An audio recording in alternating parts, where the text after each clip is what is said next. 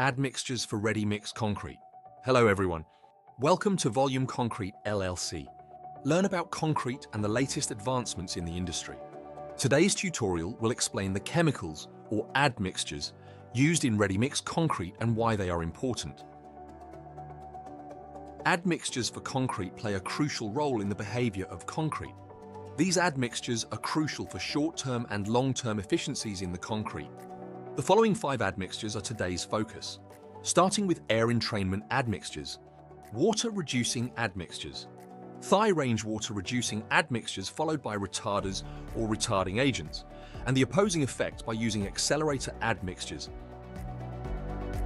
Air entrainment or entraining is done on purpose to put some baby microscopic bubbles in the concrete. Why would anyone want to put bubbles in the concrete? It makes total sense for cold weather because the bubbles act as an insulator against the freeze-thaw effect. Concrete that will be exposed to freezing temperatures needs to have an air content around 4% up to 7%, depending on certain criteria such as aggregate size and location in the hemisphere. The microscopic bubbles produced from air entrainment admixtures are part of the ASTM C260 specifications if you want to dive deeper.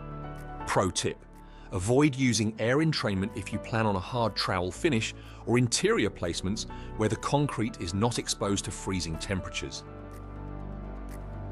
Never underestimate the importance of having water reducer in concrete. Water reducer admixtures are critical to the strength of the concrete. Not only do they add strength, they are crucial to lowering the amount of water used in the mix design. When you add more water to concrete, you are raising the water to cement ratio, which leads to a decrease in strength and durability. If you want a product that is strong and long-lasting, water reducer is that key component. Next, we have high-range water reducers, also known as super plasticizers. These admixtures drastically reduce water content with minimal amounts. Usually, they are added to the mixer truck at the job site to achieve the right concrete slump. For those in the hot climate, they developed an admixture class called retarders. Retarders help slow down the chemical reaction in ready-mix concrete, giving the contractors more time to place and finish the concrete.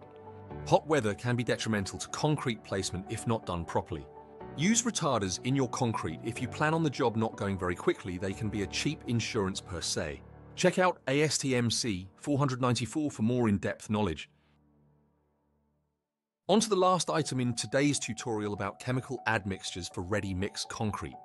Accelerators can be found under the ASTM C494 type C and E. Accelerators in concrete help speed up the chemical reaction and add heat to the mix. Caution should be used when using accelerators, especially when paired with hot water. During the cold months, pouring concrete outside can be tricky if the temperatures are low or near freezing. Great caution should be taken to ensure that freshly placed concrete doesn't freeze. Should that happen, the concrete will literally turn the water into crystals and the concrete will not set properly. It will basically fail. We don't want that to happen. Volume Concrete LLC uses a non-chloride accelerator in our mix designs along with hot water in colder months. Pro tip: to prevent rust and corrosion, avoid using calcium chloride-based accelerators if your project involves metal or rebar.